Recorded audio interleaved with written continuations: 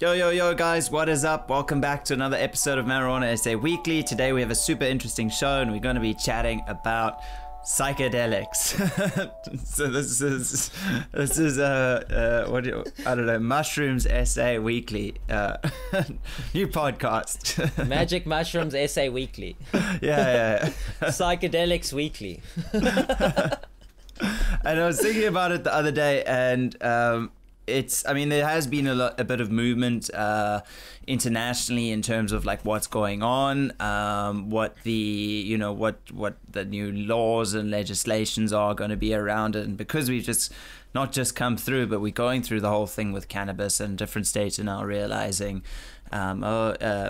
countries and states are now realizing that it's now something that's legal, and they were wrong about the past, and now so now obviously I think a lot of people are going to realize that mushrooms are also okay, and I think it's going to follow the exact same way. Maybe not as much hype, because I don't think everyone daily mushroom consumption's not as popular as like daily cannabis consumption. Yeah. But psychedelics in an essence are like slightly more difficult to consume because of the way that they affect you. It's not as easy as cannabis, like minor cannabis consumption. Like psychedelics have a far more prolific effect. So I think it makes them a little bit more sort of a bit more out there for some people who are a bit scared and whatever, and everyone's had like there's misinformation, so if you don't have the correct information, you might not know what you're getting yourself into, and like some psychedelics have been used as tools to fight against certain movements, like the LSD movement in America. It was heavily politicized. So yeah, interesting topic, something which we're low-key passionate about. So we thought we'd put it out to you guys and see what the community thinks. But there is a global movement towards specifically psilocybin so far. It seemingly has antidepressant properties and can be used medicinally, and a scheduled substance is something that has little or no medicinal effects, and that's basically where the movement is starting. It is a substance that does have medicinal effects. It's not maybe scientifically proven as yet, but it's socially proven. And I'm really excited. I'm really excited to see what's going to happen in South Africa related to it. What's happening in South Africa? I know there's a big scene myself. Something I'm interested in. Lots of updates in that. Chat. Yeah, on the essay side. Before we get into, we've got some updates with La YouTube channel.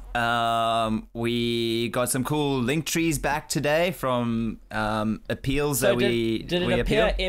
Did it appear back in all the videos? Yeah. So it was we couldn't remove it because it was grayed out. So like what they did is they flagged all of our links to like, this is our link tree. The tree. They killed the tree when they killed our links.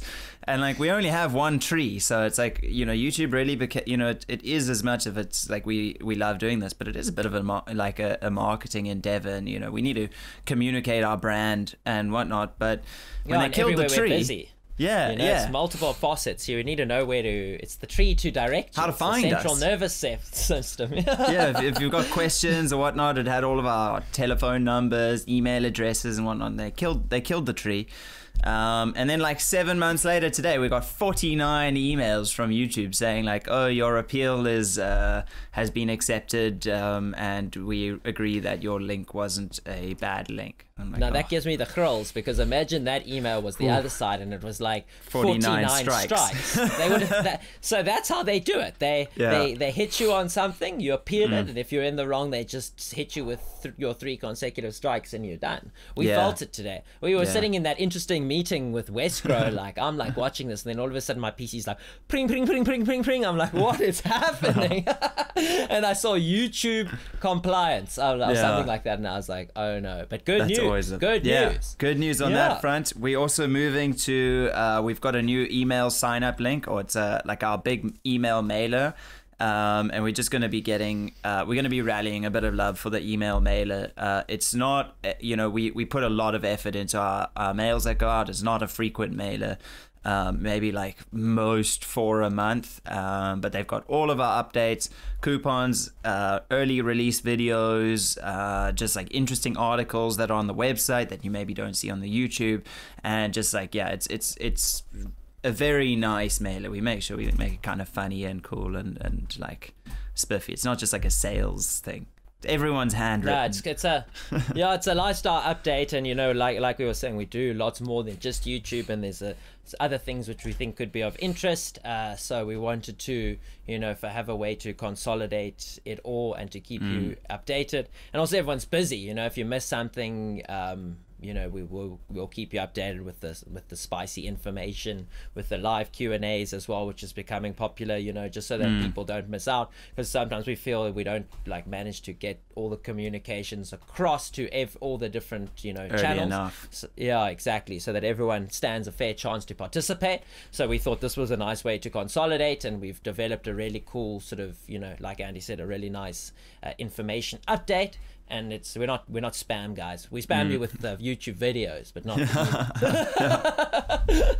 So yeah, guys, we obviously don't get monetized for any of these videos. So just like pop over there and just give us your email address. That kind of means the world to us. But yeah, I was just about to tell Dean a really funny story about psychedelics, and then I was like, well, like he hadn't heard the story, so I was like, let me wait till the show starts. So anyway, so we were talking about psychedelics and like this whole thing about and the legalization of it. It's kind of, there's a lady that's sort of at the forefront of it, and what happened is in Somerset West, where we grew up, there was this like elderly lady that was like living quite close to another friend of ours, and basically she was a shaman, so she would lead mushroom trips, and she had one class, and they got together, they took their mushrooms, and basically was an overnight thing, and like the one guy, like obviously he somehow escaped the compound and then he walked himself to the police station, and like completely out of it, like full, like transcendent trip. I don't like it's not far. It's like if you just walk downhill, you end up at the police station.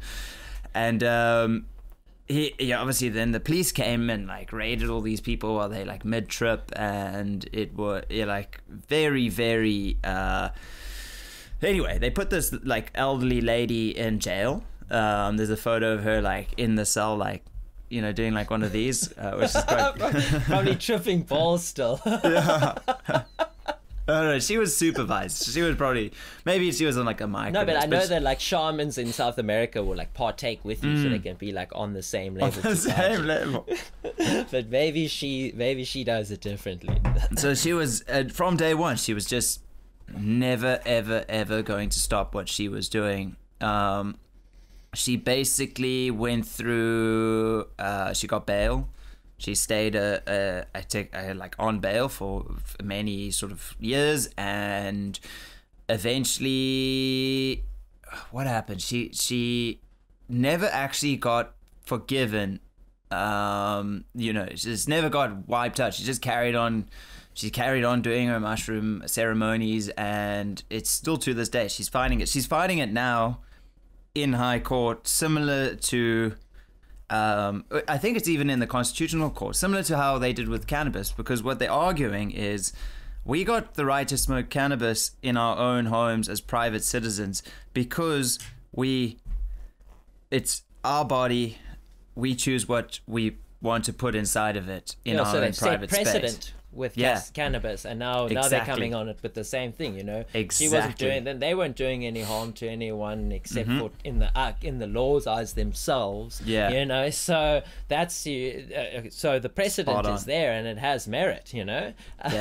Yeah. And I also saw Schindler's attorneys are involved as well with Yeah. the case, which is exciting as well. I mean, we know they got the skill and the know-how to convince the Gavi, so yeah. And it's I mean, that's the exact thing. I mean, how this is going to happen. They have very little precedent. I mean, we'll try to get Schindler's on to talk a little bit about what they're doing, but they have very little precedent for what they are. You know, you can't fight it. You've just, the constitutional ruling says we have the right to put whatever we want in our bodies in our own private space. I mean, how's the government, how are they going to flip this? I mean, like, I don't know. Do you think they'll keep pushing towards sort of like, you know, the different, you know, like they did in Portugal? It's proven that if you decriminalize, it will drop usage, you know, and it allows for easier control. So do you think the government, do you think the different parties will keep pushing towards, you know, decriminalization so that people can get treatment in our country if they are addicted to something over you know, keeping it criminalized? Or do you think our police state reigns too hard to ever get through to that point? Because I mean like sitting in on that meeting today, the government came with some pretty interesting stuff, you know. We always sit back and say they're not doing anything, but, you know. But there are obviously intelligent people in the but to be fair, that was the Health Profession Council. They are doing a pretty decent job at... No, but yeah. I mean, they consulted a lot. But, you know, plant medicines are very popular in the age of information. I mean, the government, you can't really lie about what things are anymore. You can Google for yourself and go and get all the information at hand, you know. So misinformation is less. So to drive through votes like they have in America with the decriminalization of psilocybin, you know, it's much easier now than ever to get the information to the right people. And our generation believes more in natural plant medicines than the pharmaceuticals, you know. So, well, I mean, pharmaceuticals are great and they have their place, but you also want to be able to, you know, enlighten your mind if you do want to do that. Well, yeah, that's the whole point. If you want to, who cares what you're doing it for? If you want to, you know, if you want to just like connect with lost people, if you just want to like dick around for the evening and relax, it shouldn't be a thing that the government's trying to control. I mean, it's proven in a lot of the sort of first world countries where they've legalized hard drugs as well, and they've seen a decrease in drug usage, because the more you try to restrict it, and the more, like, you know, you create a black market, you create you know, cartels, you create sort of sicknesses and illnesses, and you have like a anti, you know, get better culture. It's just a punishment culture. And then there's the excitement of doing something illegal, which like drives a lot of people to be honest, to try an illegal substance, you know. And like, I always think back to 2014 when I was in Amsterdam, and I knew a local from a friend of mine that I'd met in South Africa, so he was showing me around, and he was like, hardly anyone smokes, you know. It's not really a big thing where they've had weed normalized for so long, you know. Coffee shops have been there for ages. It's not a big thing, so it's not really, I suppose, glorified as hard, because it's just normalized, you know. So if you want to do it, you'll do it, but you're not going to go and do it for the sake of doing it because it's normalized, you know. Yeah. So that's the kind of same mindset with decriminalization across the board. That's how I got into smoking ciggies. It was just like, it's just a like taboo sort of thing. It's like, you know, it's obviously restricted. You can't, like drinking as well. I think a lot of the thrill was it just like, you can't do it because you're not, you know, you're not 18, so it's like there's a thrill to it. So there's the thrill of like scoring a quart from the bottle store with your like fake ID. Not encouraging anyone to do that. Made on like Microsoft Paint and shit. But yeah, I think it's the same. But with the psychedelic movement, you know, it's proven psilocybin is going through trials in America. I know Tim Ferriss was speaking about it quite a bit on a podcast I was listening to a while back. You know, there's lots of money being invested, and a lot of high-end professionals these days are speaking more openly about microdosing and the usages of, you know, specifically psilocybin for depression. I think all psychedelics have their space in that front, you know, to allow you to work through issues that you have within yourself. And people will always say, oh, but you'll have the bad trip. But a bad trip is related to, you know, the usage of something that is a medicine for your mind, you know. So I think more and more people if your mind's fucked, you're gonna have a hard time to deal with it. And it gives you a different perspective on your own life, you know. You operate in you operate going forwards constantly, and it's sometimes nice to look at yourself from the side to see what's happening. Yeah, we're talking about like some like next level doses, like seeing yourself from the third person. No, but I just mean with the way that you think, you know. Yeah, no, it does. It I've tried back in SA. I tried some microdosing for like a week or two, and it kind of just like it can kind of break the repetitiveness about your day. I mean, for me, it wasn't like the most, like I wasn't more productive or anything like that.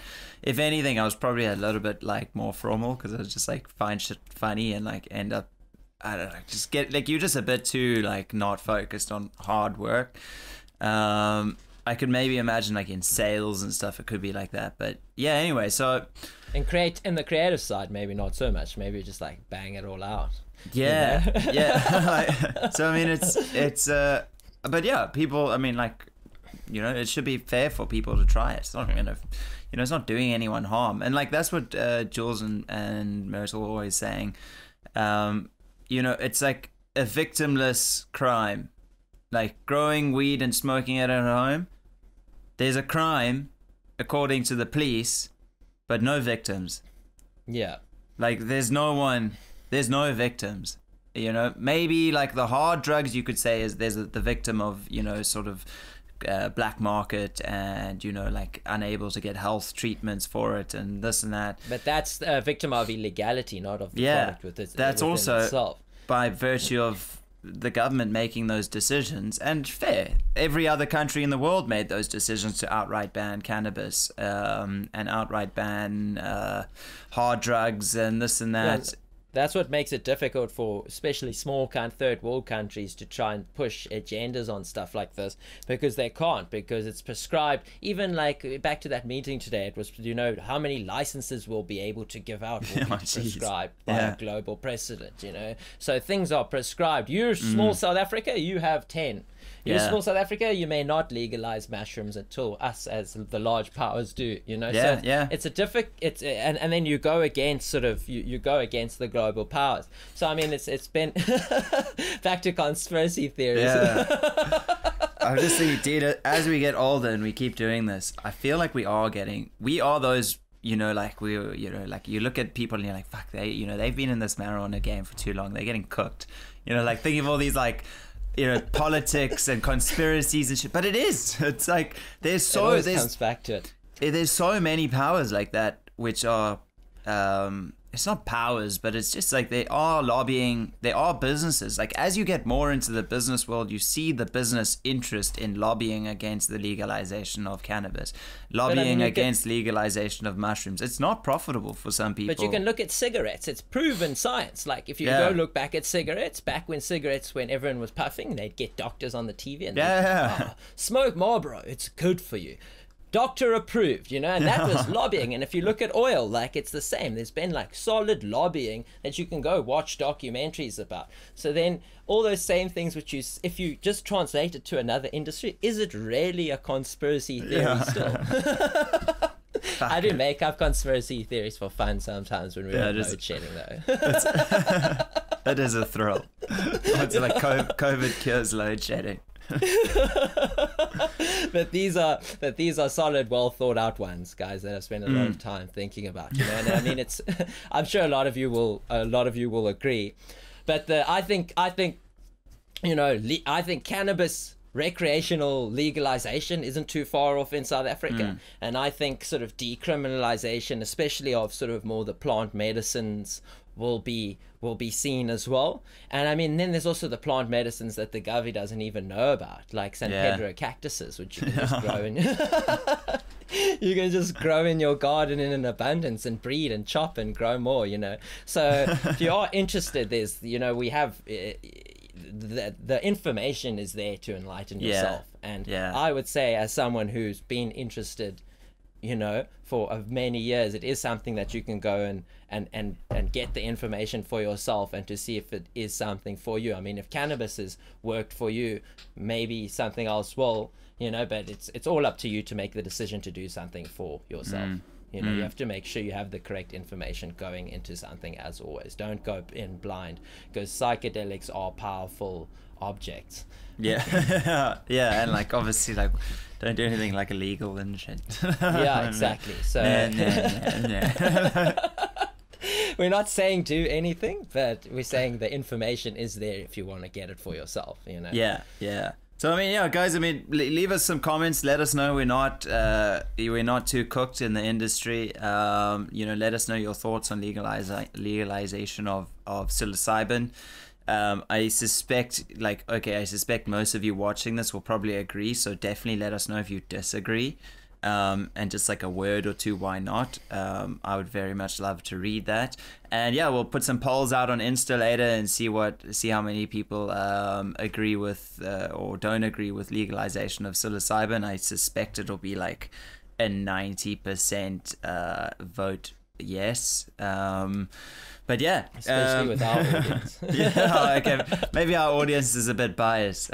We should maybe get some other pages to put the same poll up. But we say that now, it will still be interesting to see what it turns out, you know? Maybe we should put like reasons to keep it illegal and see what creative things come up. Anyway, guys, it was a banger episode and really, really loved catching up. Make sure to sign up to the email list and looking forward to chatting to you guys next week. Peace and love, guys. Cheers, guys.